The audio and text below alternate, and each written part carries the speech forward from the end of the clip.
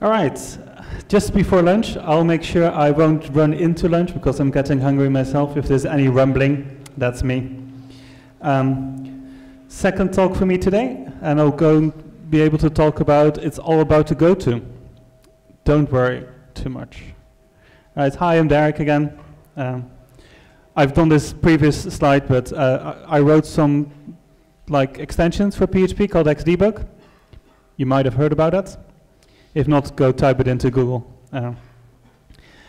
But what we'll be talking about here is mostly about none of the things that I've written, but mostly about PHP's internals. Many of these things in there I have found out while writing xdebug over the past 15.5 years or so. In these 15 years it has changed quite a lot.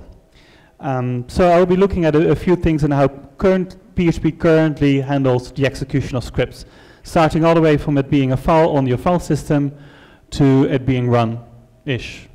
Anyway, let's get going. So what we'll be talking about this early afternoon is about different stages that happen from going from source code to execution. We're going to look at how PHP converts stuff, and then we have a bit of a conclusion at the end, of course. All right, so first let's have a look at the stages.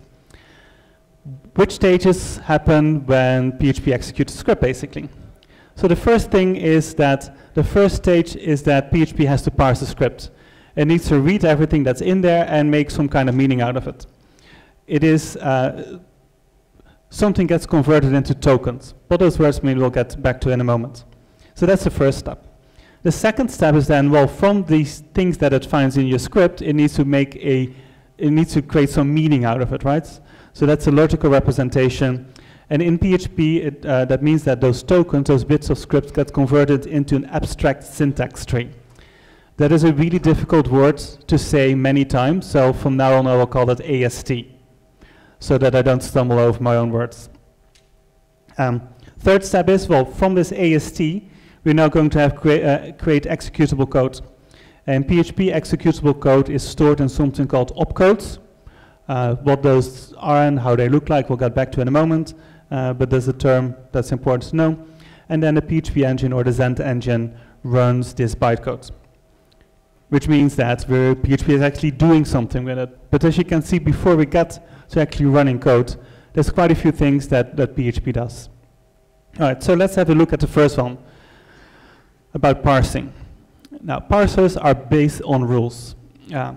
How this works in PHP is basically as follows. I mean, once it opens a file, it is in a state called initial. And in this initial state, basically anything it finds will be echo statements. I mean, that makes no sense if you think of it. But as you know, in PHP, you do not have to start with a PHP opening tag, right? I mean, you don't have to. I mean, most people will do that now, but you don't need to. PHP originally was just a simple templating language. So this initial state, if you just have normal text, it gets converted into initial echo statements, although you don't see them in the code, of course. Now, the moment you get a PHP opening tag, it changes the state from this initial mode into a state called st in scripting. We're in a scripting state.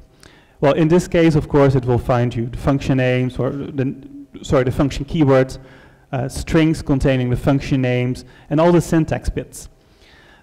There's different states as well, because, for example, if PHP encounters double quotes, from that moment on, it needs to handle certain things differently, right? Like, if you're outside of double quotes, a variable assignment does do something different than what it do inside double quotes. And PHP needs to, the parser needs to distinguish between these cases in order to make meaning out of it. And maybe a better example here is if you use nowdoc or heredoc. The variable parsing or the parsing of things between nowdoc start and the end is different than it would be from outside there, because you can't call functions in it, for example. So all the stages are being switched to depending on different things that it sees in the file. Now, how that happens, how the definitions are done is something a little bit like in this example here. So the thing between the pointy brackets, it says, is the state.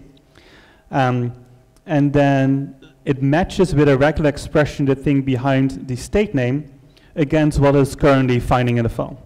So if we are in the initial state and we encounter this PHP opening tag followed by an optional space, tab character, or new line, then we're going to do something with the token that we just found. And in this case, what it does is, well, it handles the new line. So if there's a new line, it will increase the internal line number, so PHP keeps track on which lines which code happens. It switches the state, so we're switching to ST inscripting, and then we return the token, which is the topen tag. Every time it finds something, it will return a token with a name, like open tag or any of the others you can think of, but no meaning is given to these tokens. Now, in order to see what it actually does, the PHP comes with a tokenizer extension. Some of you probably have played with it, which gives it like a nice visualization of what tokens or which tokens PHP sees. There's a few libraries that actually make use of these tokens.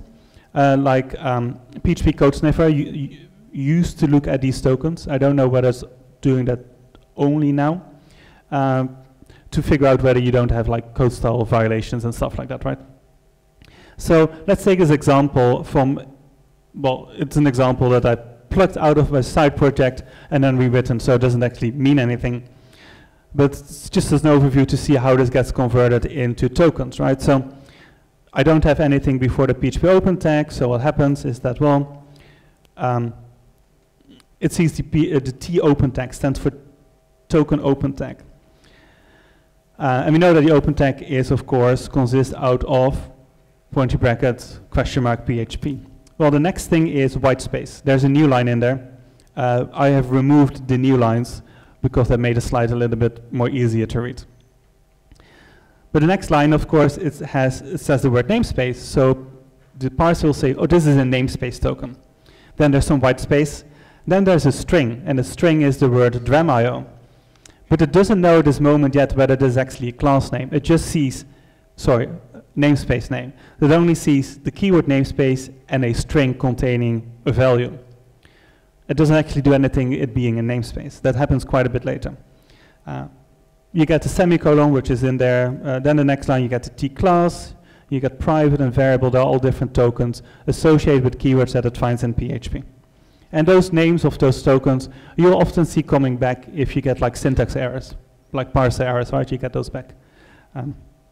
Including the very famous tepayamine nukedatayim, this really long Hebrew word that means double colon. All right, so this is the tokenization. Tokenization is a very simple thing.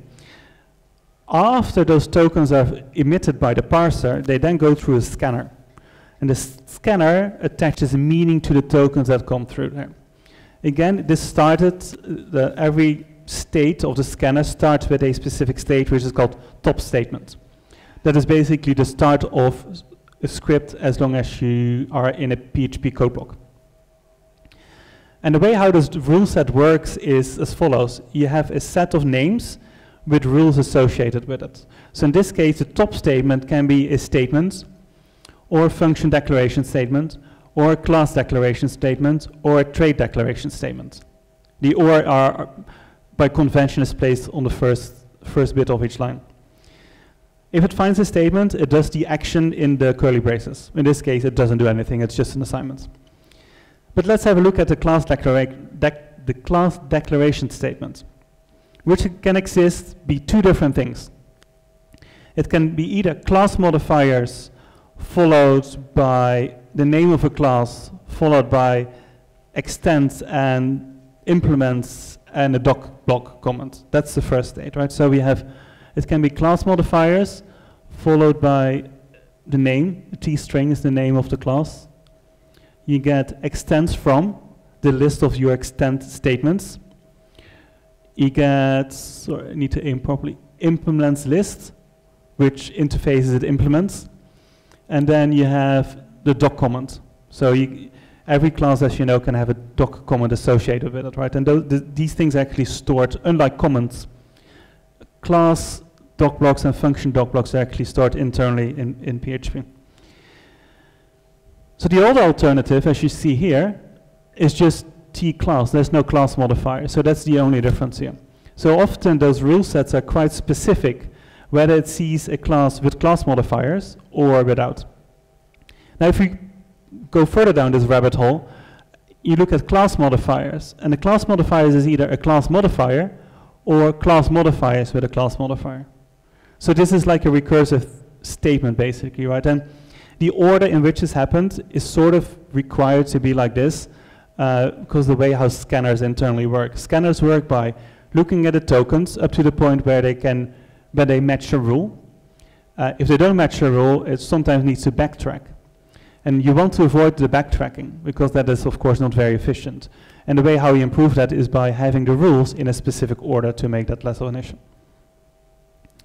Right, so to ignore this bit here and look at a simpler bit, the moment it sees like class modifier with class modifier, it will actually call a C function, which is called send add class modifier, to the list of class modifiers it already has. So for each of these action blocks between the curly braces, that gets converted into C code that is being run when the script is being parsed.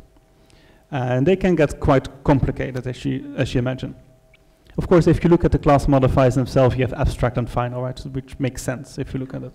So the scanner actually allows you, interestingly, to use final, abstract class, if you really want to do that.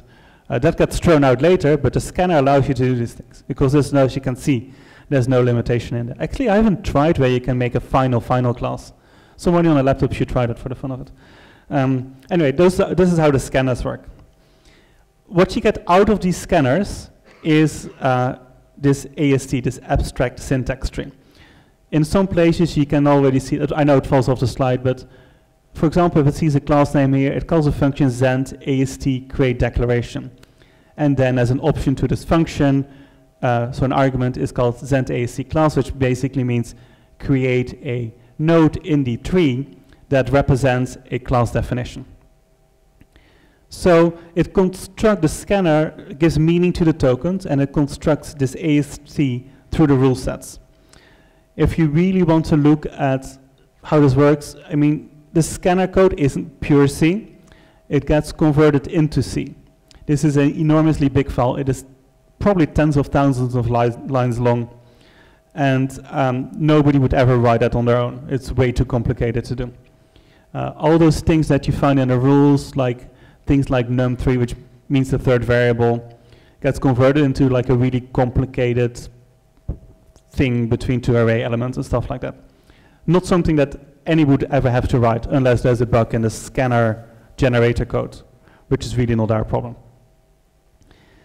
So yeah, out of this you get this AST, nice abstract, and an abstract syntax tree basically only describes the structure of your script as tokenized by the tokenizer and analyzed by the scanner. And the state after you get is this tree. So it describes the structure of the parsed script. Each node is usually a language construct or something that makes up a language construct. The nested structures are represented through a tree. It's called an AST for a reason. Not all the original information is kept now. Like all the comments that all the comments that are not doc blocks have been stripped out by now.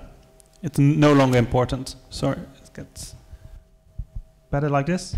Yeah, a bit echoey. Sorry, it was a bit echoey for me. Is this still loud enough in the back as well? Yeah, finger? Okay, good. So yeah, not all this information is being kept.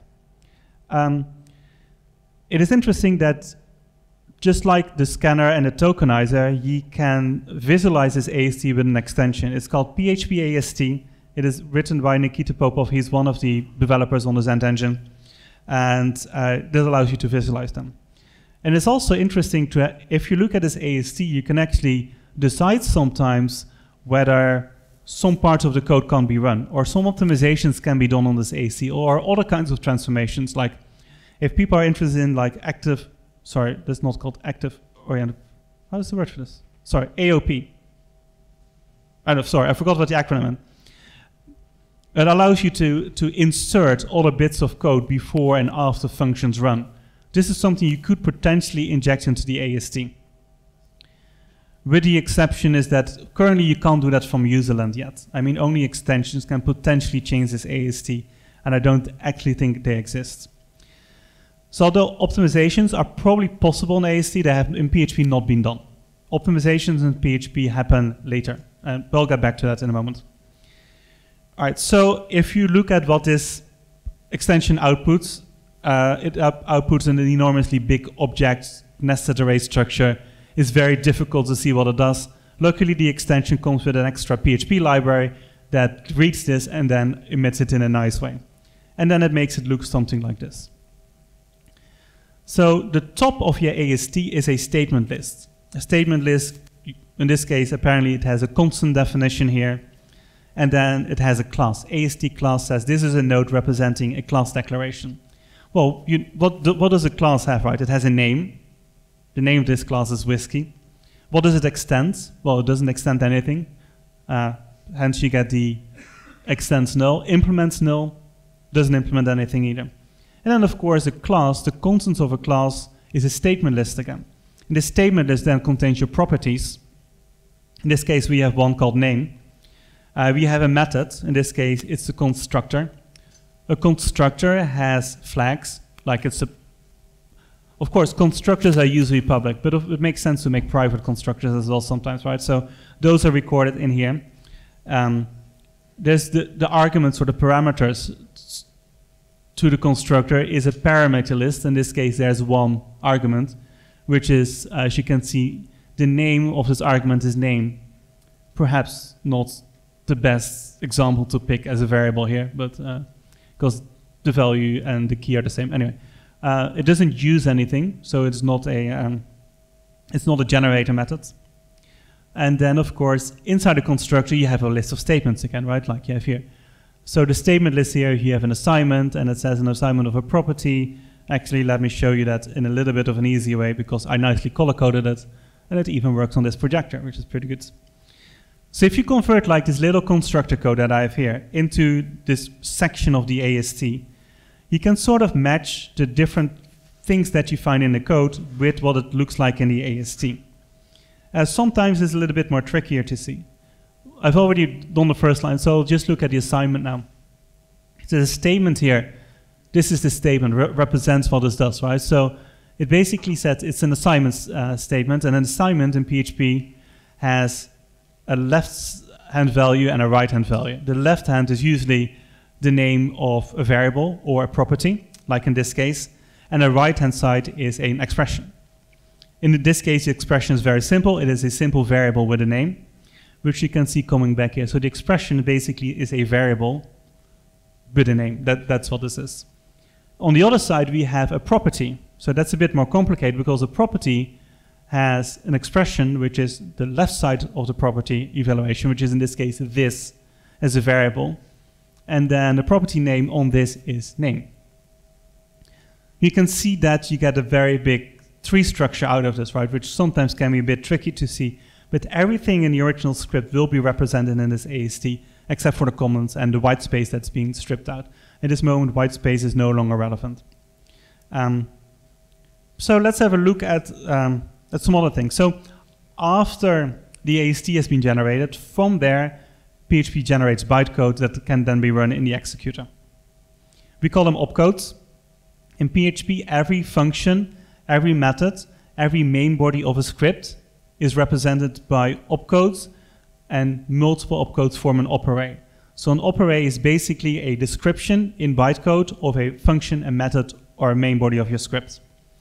And the Zend engine executes each opcode in turn, like assembly would do, really. It's very similar to that, and you'll see that in the next slide if you're familiar with assembly. There's a bunch of different extensions that can actually visualize that. There's one that is part of opcache. There's one that is part of PHP DBG. And there's one that is done in VLD, which is an extension I wrote a long, long time ago, just to visualize them. I picked the latter because I know that best, so it makes it easy for me to explain how this works. All right, so let's have a look at how this gets converted, right? So we have the same method as before. And you can see the tree structure is kind of complicated. I mean, lots of things happening there. But if you look at the oparray, it is a linear list of things to do. There's no tree structure or anything in there. So if you want to do anything like that, you have to do gotos, which I'll show you in the next line. However, just to see what a constructor does here, the arguments or all the variables used inside a method or a function, they show up in a list called compiled vars. This is something that came in PHP 5.3. Basically made sure that every variable that is used is being represented by number in the opcodes. Before PHP 5.3, that wouldn't be done, and every time PHP would have to do something with a variable, it would have to look this up in a table called a symbol table to figure out the data that belongs to this variable name. With PHP 5.3 and later, they are now compiled variables. They are now just a number. They are numbered directly into an indexed array, which is much faster than having to look up the variable name in the symbol table. There's a good optimization there. One of the big optimizations, PHP 5.3. So you get to compiled variables. That's how they're called. Now then we look at the opcodes. There's 7 generated, xnob. X stands for extended. That is something that debuggers and things will generate to make it easier to do single-step debugging. Xnoop stands for no operation. Doesn't actually do anything. It's basically wasting space here. You get receive, or recv, which means receive a argument that is being passed to the function into the variable that we have given the opcode. So the receive here says !0, and if you look that up in the table, it says that is the name argument. So basically this line says accept into the function, into this variable, the value that is being passed to the function, and assign that to the name variable. Then you get X statements. That is the places where debuggers could pause. So after every statement, PHP will generate this X statement so that debuggers can stop, so you get to do the single stepping. Assign obj is an opcode that assigns a value to a property. Now, I need to mention that in PHP, each of these opcodes can have 1 return value and 2 operands. Now, if you look at how would I assign something to a property, that is trickier, right? Because you have the name of your object, you have the name of your property, and you have the value to associate with it. That is 3 operands. You can't do that in PHP. You can only have 2. So how do you get around that? Well, by inventing this extra opcode called opdata that doesn't do anything besides providing extra information to the opcode that precedes it. However, of course, if you see assign obj, where is the variable representing the object? It's not there. It's not there because this is the default. So it doesn't have to be encoded, another optimization that came in PHP 5 somewhere. So although you only see 2 operands being used, internally it's actually 3. So, but this is implied, so it doesn't show up. So these 2 opcodes basically say assign the value of what is stored in !0, which is the name variable, to the property name. So what this line basically says, or these 2 lines basically say, this name equals name. Simple, right? Then we have the other X statement, and then we have a return at the end. Every function in PHP and method always get a return statement at the end of the function, even if you haven't included it yourself in script. It's always going to be return null. This is something that is likely going to be changed in PHP 7.2 or perhaps 7.3. I'm not quite sure whether it's made into 7.2. Again, an optimization of like these. Alright, so now let's look at the jumps. Don't do this. This is 100 meters over sea level. And I've seen people do this, and it's crazy. I did not take this photo. Alright, so I mentioned already that this AST is a big nested tree structure of representing code. I've also mentioned that the opcodes in an operarray are a linear list. For instance, it's an array, it's not a tree structure anymore. So in order to make decisions, to have decision points, there needs to be a way to skip certain parts of the operarray and go to other parts of the operarray. And with my phrasing, you can already hear the word goto in there, right? So there needs to be some kind of a goto in here. In PHP, they're called jump instructions, and there are several of them. As an example here, what I'm doing is, if A equals 42, then we echo this string to live universe and everything. In the AST, it looks like this, right? I mean, it's kind of complicated. It starts with this if node, the if construct, and if has elements in there. The elements to if are your condition and a list of statements. And the condition, of course, here is this binary is equal operation comparing the variable A to the value 42. So that gets encoded in the conditional part of it. And then you get the statement list, which is all the things that are being executed inside the if statement. In which cases, this is a very simple echo. Now, because there's a decision point here, the if statement is the decision point, you always see those coming back as jump instructions. So if we walk down the opcodes from start to bottom, so first we get this execute statement, handy for debuggers.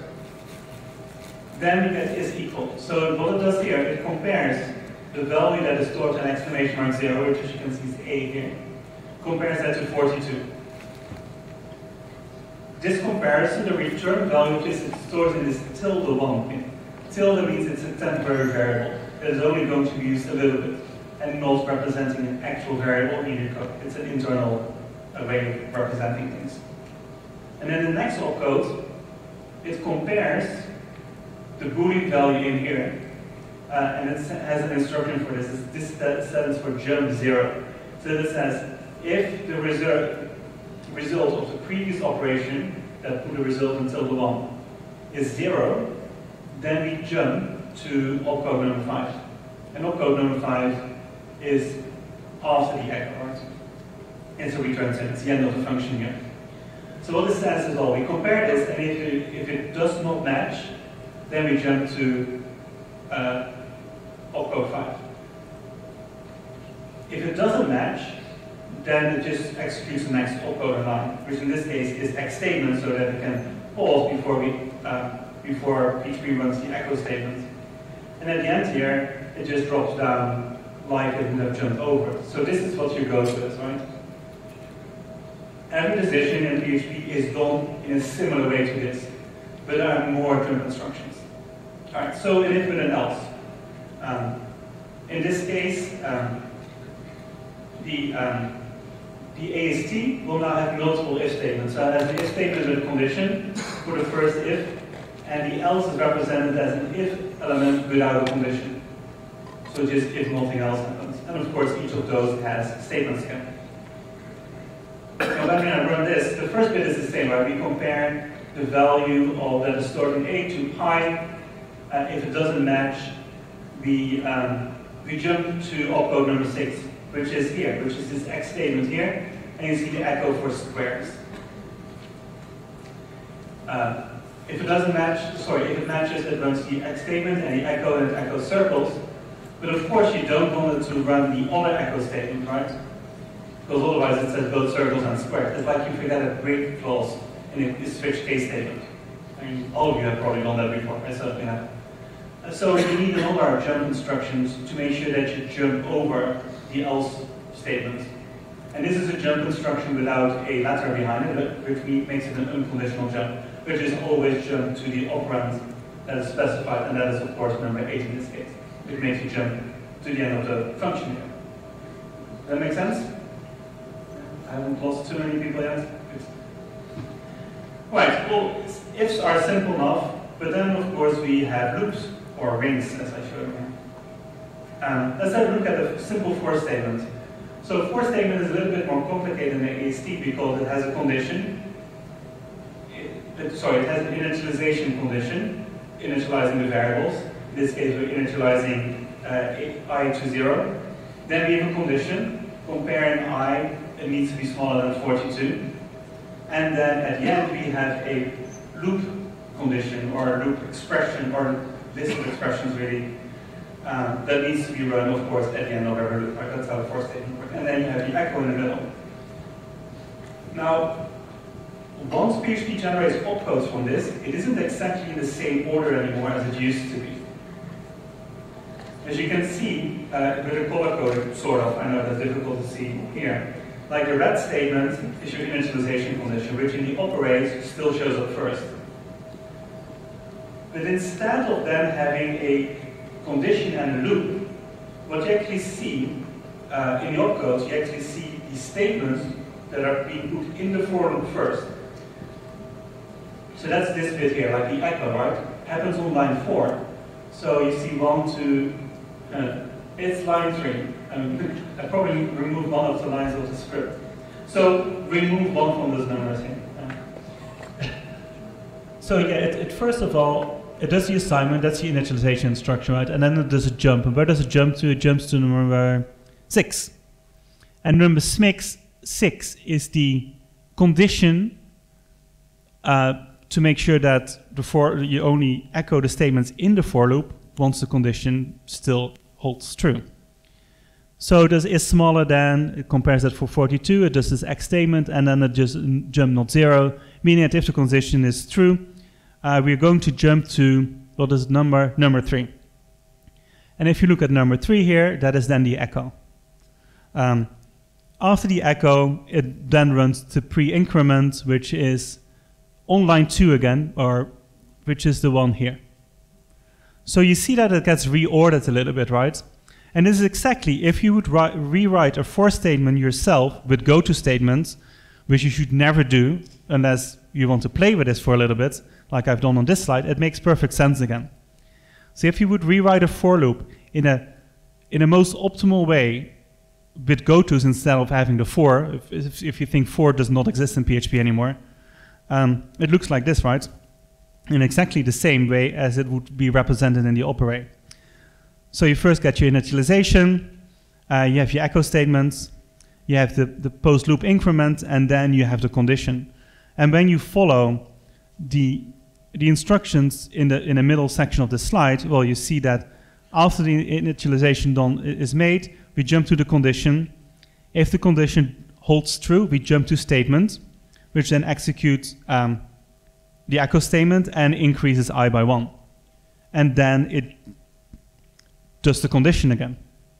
It is basically done in such a way that the condition is always checked. That's why you have the initial jump to the condition. But after that, it loops easily through without having any other jump instructions, of course, until the condition doesn't hold true anymore. If you wouldn't do it this way, you end up having more jump instructions, which makes things slower. So this is sort of an optimization that, from what I know, has always been in PHP. For loops. While loops, similar thing. While loops, the order of the while loops get also rewritten in a very similar way. Of course, in a while loop, the conditions is done in a different place, but this is very similar to what a for loop does, right? I mean, you can rewrite every for loop into a while loop if you really want to do that. I don't think you should, but you can. Similar thing with a do while loop is a variation on while again. Again, if you look at this, I will show, the slides will be available later. You can have a look at this and go through this yourself to figure out whether it makes sense. But it's again a very similar thing. The tricky bits come when you get to things like for each. So for each is very much more complicated because what a for each has to do is when it starts looping over an array, it needs to keep an internal pointer. And this internal pointer needs to be allocated. So what happens here? Let's go over it. So we have the initial assignment, A equals a array of 2 elements, which get represented by this one opcode here. This opcode number 1. This says assign to the variable A an array of constant values, which PHP actually does for you. It does that. Previous version of PHP would actually allocate an array and then add each element to it one by one. PHP 7 doesn't do that anymore. It just creates this one structure right away, making things go faster again. We get this X statement on line 2, on opcode number 3 in line 2, so that we can pause just before the for loop. But then in the for loop, it gets complicated. So it does an FE reset R that basically says allocate a new pointer to go over the array for reading. The R stands for reading at the end. So this basically allocates this pointer and stores a reference to this pointer in $4, which is a different type of temporary variable in PHP. So there's the tilde and the dollar. They're both temporary, but they're slightly different handled. But it has a quick quick cut in here. So it sees that if the array actually has no elements, it instantly jumps to opcode 11, which is then, it frees the pointer and then returns from the function. So there's a shortcut in here. Then on line 4, you have the FE fetch. The FE fetch is a way of fetching the, what is it? The value, do you say that right? Yeah, the value of the next element in the array. So the operands to this are the pointer being created in the previous one. It is the variable that you want to store the value of the array element in. And then if this doesn't work, there's a third operand of a jump to instruction 11. Does that make sense? I see a hand being raised here. Right, there can only be a maximum of 2 operands. True, most of the time. PHP is very special in this regard, right? This extra operand isn't actually an operand. It is something we call an extended value. And in most cases, they just provide flags to, like little tweaky flags to opcodes to run. But in some cases, like this one, it actually encodes an additional number, which isn't actually stored as a operand. It is stored as this extended value. But some opcodes associate these extended values with specific meanings. And in this case, FE fetch R, the meaning that this opcode associates with it is a jump instruction. PHP, what can I say? And there's way more of these things in PHP. I don't have the time to talk about all of them, although that would be quite interesting. On line 5, you can get another assignment.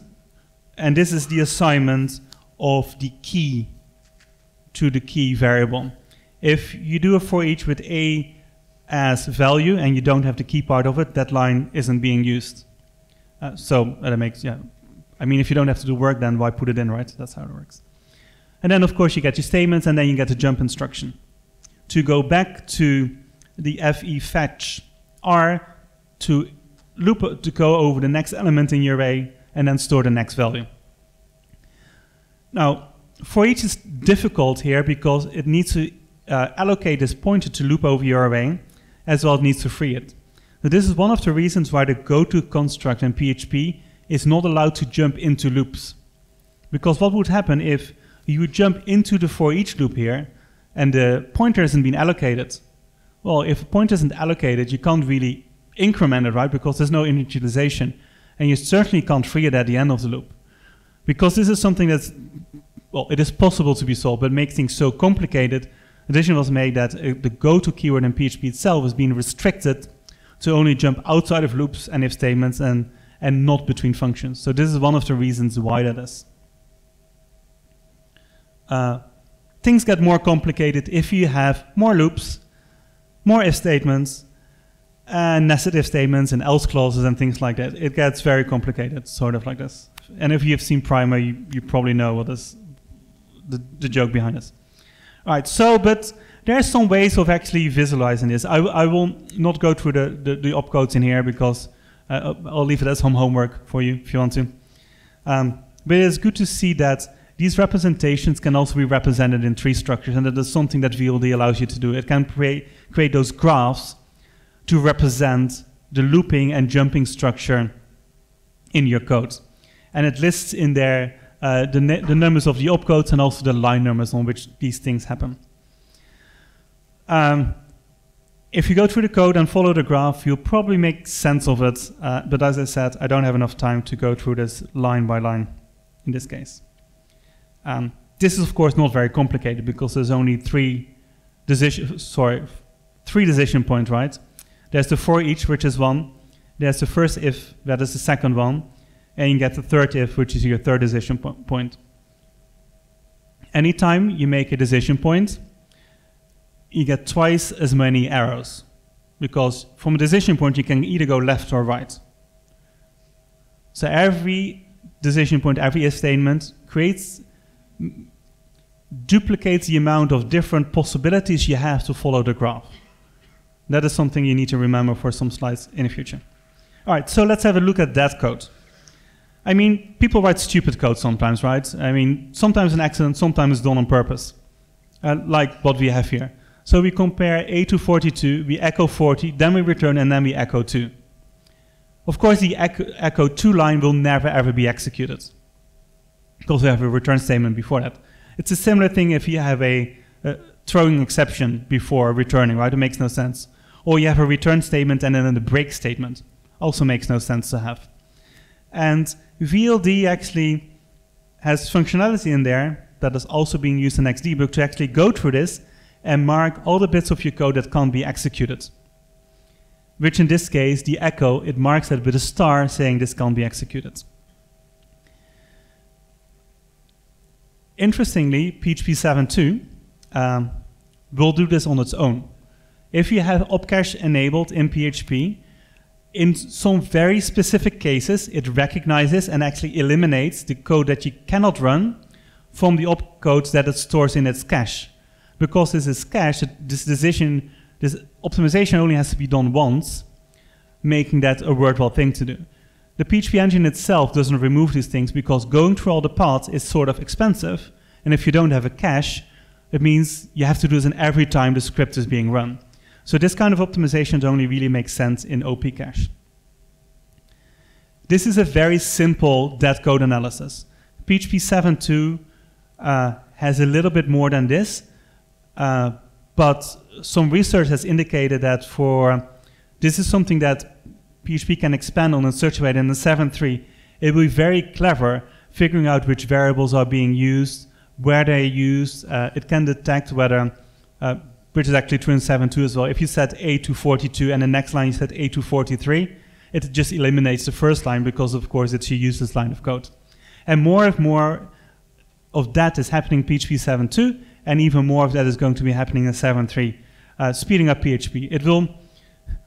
It will speed up really crappy code better than good, well-written code, which is kind of funny, of course. But what this does, it finds all your unreachable opcodes, which Xdebug uses for code coverage, so it can tell you on which lines there's not executable code, or code that shows up in PHP but can never be reached, and things like that. That all comes from following all the different arrows and paths to see which of those opcodes can actually be hit by following all the jumps, all the different directions. This then extends into branch analysis. So from this little example that I have here, if we look at the if-then-else function, the if-then-else function accepts two arguments, A and B. If A equals true, it says A is hit. If B equals true, or evaluates to true, it echoes B equals hit, right? If we look at that in a graph, it looks like this.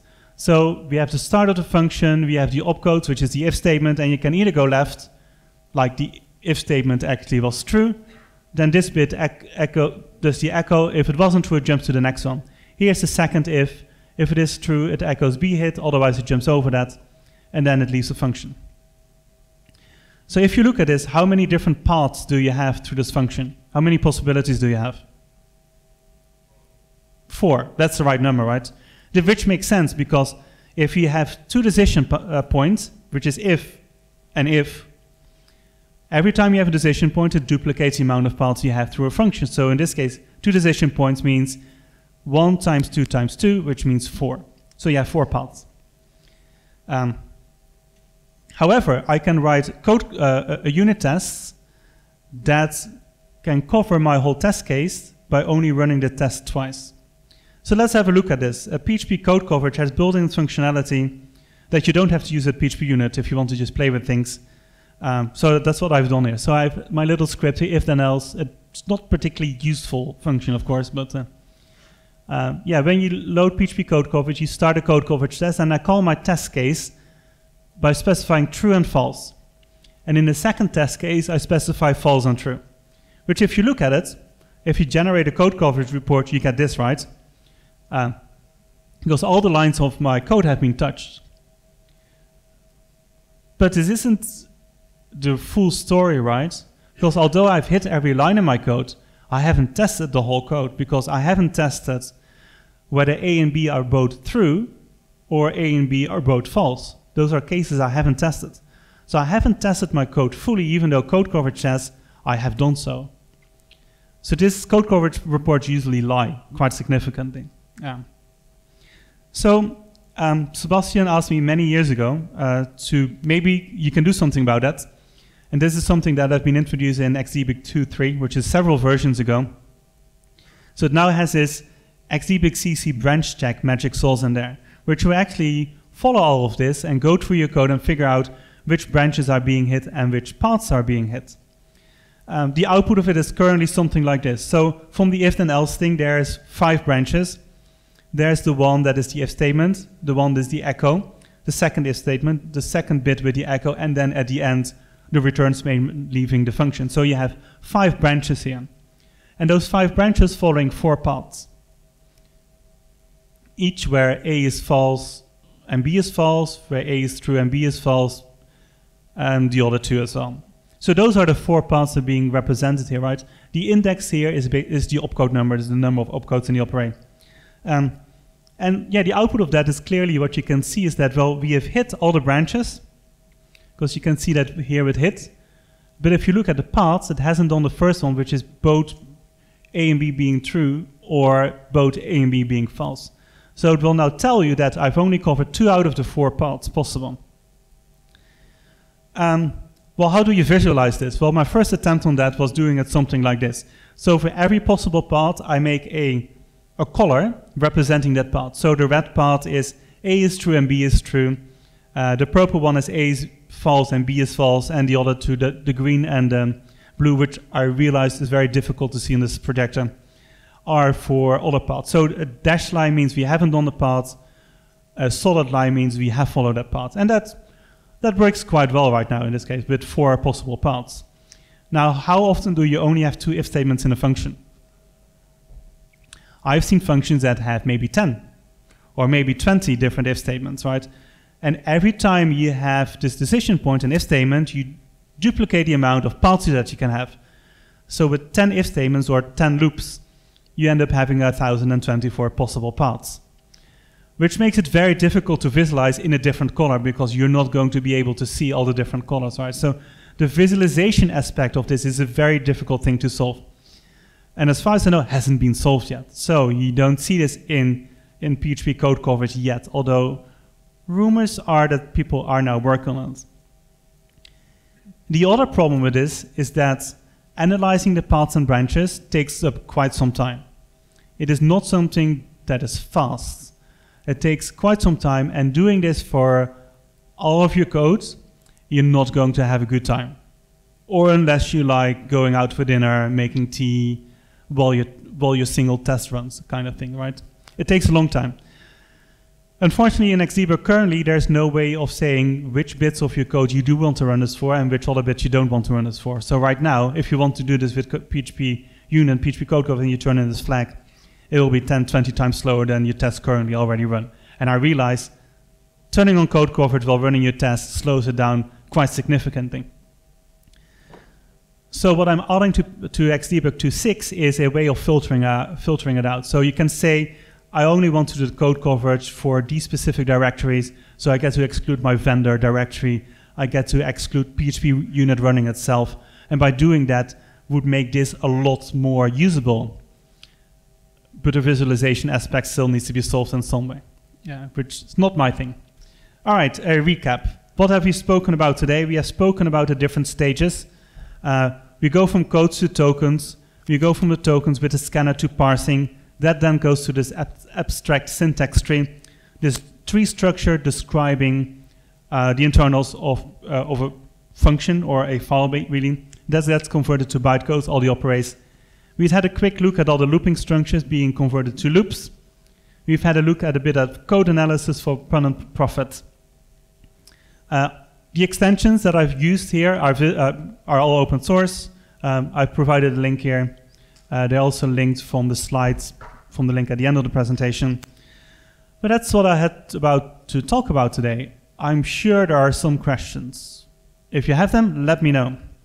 But I have to throw this box at you, which is fun for me. Okay, where was the hand? It's okay, I'm good with darts. Ah, that's pretty spot on, wasn't it? Thanks. In the example of the code, you need to speak into the microphone. Okay.